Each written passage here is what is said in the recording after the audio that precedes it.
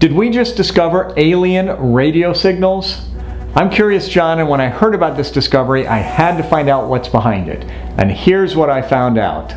In 2007, researchers were reviewing archived radio telescope data from Parkes Observatory in Australia when they found something mysterious. It was a 30 Jansky dispersed burst coming from somewhere far out in space. A Jansky is a measure of energy flux. For this type of signal, this flux was huge, and it lasted less than 5 milliseconds. In other words, it was a very bright spike that came and went in a flash. No one on Earth had ever seen anything like this. They called it a fast radio burst, or an FRB for short. They named this one the Lorimar burst after the astronomer who discovered it. Over the next 10 years, astronomers uncovered evidence of more of these fast radio bursts and finally observed one of them live. But still, they had no natural explanation for the source of these bizarre signals. The signals showed an effect called plasma dispersion, which occurs when energy waves travel far through space. As they travel, the signals go through clouds of electrons, causing lower frequency parts of the signal to move slower than higher frequencies. By analyzing the properties of this dispersion, astronomers were able to confirm that the fast radio burst came from a source outside the Milky Way galaxy, somewhere deep in space. Finally, in 2017, astronomers were able to isolate the origin of a group of these fast radio burst signals. The signals were coming from a dwarf galaxy located 3 billion light years from Earth. But still, what was creating these signals remained a mystery. No natural phenomenon fits what astronomers were seeing. And that's where the alien hypothesis comes in.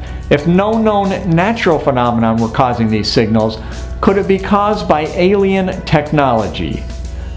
Two scientists from the Harvard-Smithsonian Center for Astrophysics think so. In a 7-page paper, the scientists postulate that these fast radio bursts could be either beacons for interstellar travel or a photon-based propulsion system.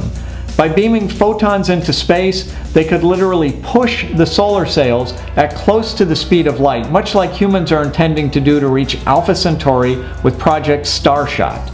I did an earlier video on that, and you can find it in a link below. Only the fast radio burst must be on a much grander scale.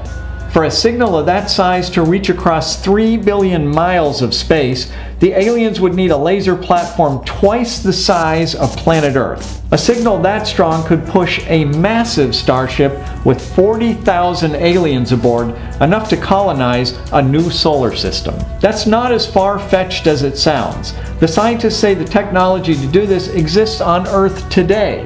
We just don't have enough resources to make it. But an alien civilization living in a small galaxy 3 billion light years from Earth just might.